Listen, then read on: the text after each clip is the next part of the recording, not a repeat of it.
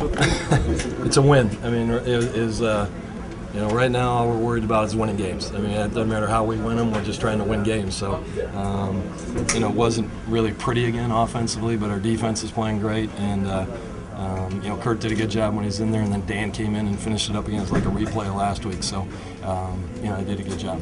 Any update on Rocco? It's a high ankle sprain, so I'm not sure how bad it is or anything, but it's a high ankle sprain.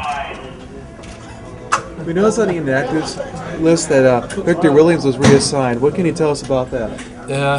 Vic got reassigned. In our league, it's kind of a numbers game sometimes. We signed another guy because we thought we needed some help somewhere else. We can only keep 24 active guys.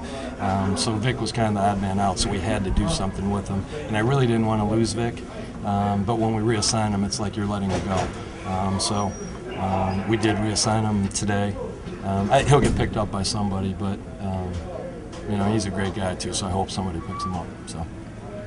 Does Robinson and Harrell have a history at all that you know about? They seem to be going at each other. They don't. No, they don't. But it doesn't take much to get something going in our game. So, you know, I think the first hit, when Robinson hit him up against the board, that just got things going. So, I really don't think they know each other, but they acted like they did. So. Yeah.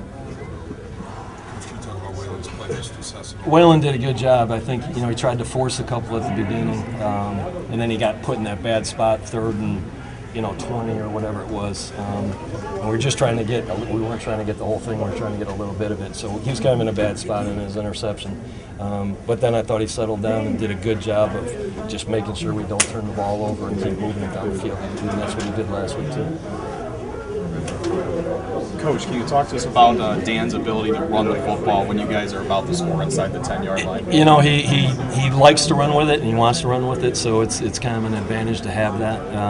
Plus, when you haven't played a lot, you know, everything inside the 10, there's so much timing in our league, you got to get rid of it, you know, like that. And if you don't, you're a little bit late, you're in trouble. So it's kind of a weapon right now until he gets a little more going and getting some more reps. So I'm glad he can run down there and makes it a weapon for us. Care to comment on the officiating at all? No. I mean, I've said it before, and I know a lot of these officials. Our game is the hardest game. It really is hard to officiate. There's so much that goes on that doesn't go on in the outdoor game. So we know it's hard, but it just gets frustrating, you know, and I just get frustrated out there. So, you know, I can't really comment on it. It's just frustrating from my part when, you know, when we're out there.